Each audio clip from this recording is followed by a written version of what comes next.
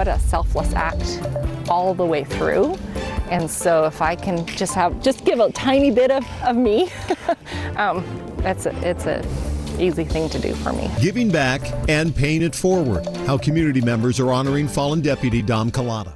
Many people are looking for ways to give back in honor of Deputy Calata. The city of Edgewood, where he ran patrols, has partnered with Bloodworks Northwest for a memorial blood drive. King 5's Callie Greenberg explains how people can donate. It's sad whenever an officer dies anywhere, right?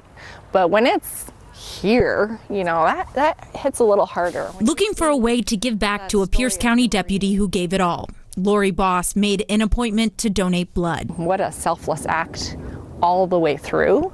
And so if I can just give a tiny bit of me, it's a easy thing to do for me. The City of Edgewood Police, where Deputy Dom Calata would patrol, says it has a goal of 50 people donating blood in honor of Deputy Calata, who was killed while serving a high-risk warrant in Spanaway.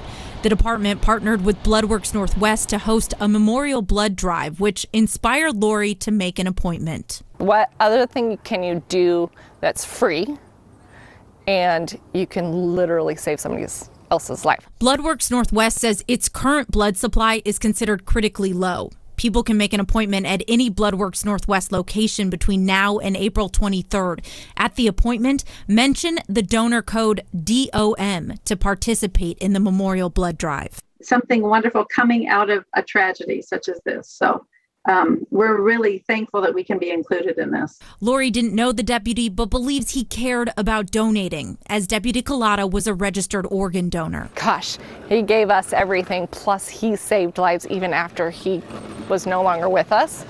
And so it was just such a easy, like I said, it was a no-brainer. It was an easy decision to make. She's scheduled to donate blood this Friday and asking friends to join her. I have one gal that wants to go down on Tuesday, and so, but she's never donated. So I'm like, I'll go with you. You know, I'll go down there and, you know, woohoo, you got this. Callie Greenberg, King 5 News. Tomorrow, flags will be lowered to half staff at all state facilities in honor of Deputy Calata. Governor Inslee issued that directive today. Law enforcement from all around the state and the country will also gather to honor his legacy. The public is being asked to line the procession route before the service. It begins at the Washington State Fairgrounds right about 11 o'clock.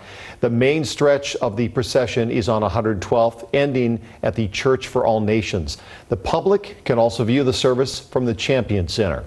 Our live coverage begins at 11 a.m. for the procession and coverage of his celebration of life beginning at 1 p.m.